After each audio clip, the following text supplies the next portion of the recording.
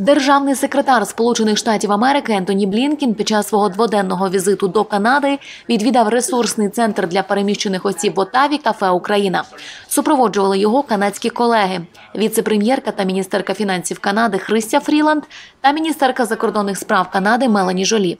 Від початку повномасштабного російського вторгнення «Кафе Україна» надає всебічну підтримку новоприбулим з України, можливість познайомитися та знайти однодумців, корисні ресурси для пошуку роботи чи житла та змогу провести час в дружній атмосфері. Під час свого виступу Ентоні Блінкен наголосив на важливості такого кафе для українських громадян, що знайшли прихисток від війни у Канаді. Він підкреслив, що це місце цінне тим, що дає відчуття громади для людей, які залишили позаду все, створює мережі спілкування для них, щоб вони могли пристосуватися до їхнього нового дому.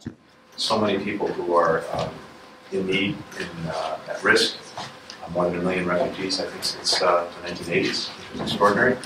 And we see that again, of course, with many Ukrainians who have come to Canada, as well as to the United States, given the Russian aggression that's befallen their country again, re-invasion in March of February this year.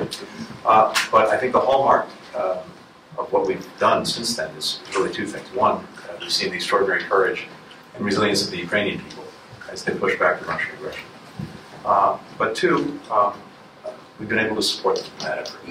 And from day one, as Melanie said, even before day one, the United States and Canada working together helped prepare for the rising storm that we saw, and then try to make sure that Ukrainians have what they need to fend off the aggression and retake their land.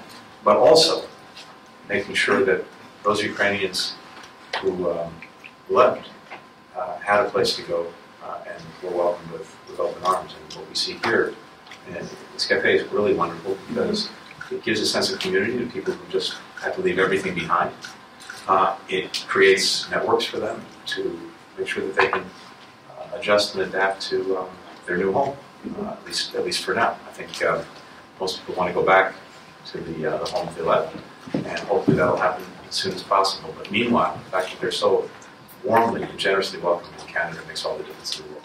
Віце-прем'єрка Канади Христя Фріланд відзначила виняткову підтримку України саме з боку Сполучених Штатів Америки. Каже, що Україна зараз бореться також і за демократії Канади та США. Волонтерські ініціативи для допомоги новоприбулим українцям важливі та необхідні.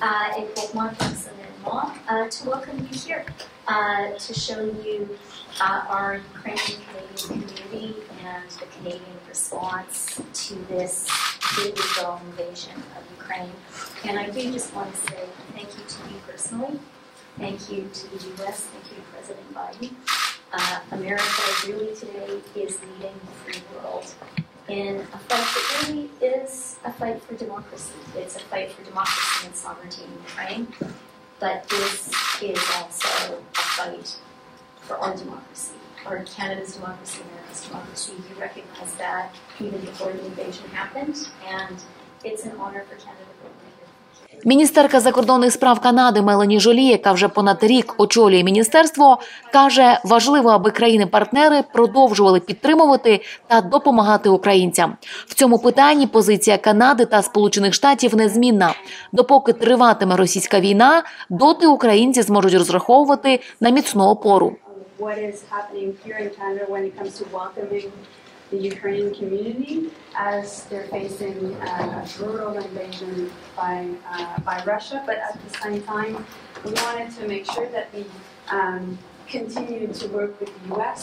in terms of supporting Ukraine fighting against Russia. You and I have been working on this before the invasion. Actually, this week is our 1-week anniversary in terms of being a government since 2021. It's been a week now that I'm a minister, a year now that I've been a Minister of Foreign Affairs. And I think from the first meeting we had at the time, since then we've been working on, making sure that we have a strong support to Ukraine. So thank you for being here, and obviously we've been working with the Deputy Prime Minister, who's a proud, also Ukrainian of descent, because it is important, again, that we show across the country of solidarity to Ukraine. Кредитова спілка та фундація «Будучність» є незмінними спонсорами «Кафе Україна» від моменту його відкриття. Підтримка та розвиток громади, особливо в скрутний для України час, є одним із пріоритетів «Будучності». Кредитова спілка та фундація «Будучність» пишаються тим, що підтримують ресурсний центр для переселенців, що приїжджають до Оттави «Кафе Україна», що був оснований ротавськими відділами Спілки української молоді та Ліги українців Канади.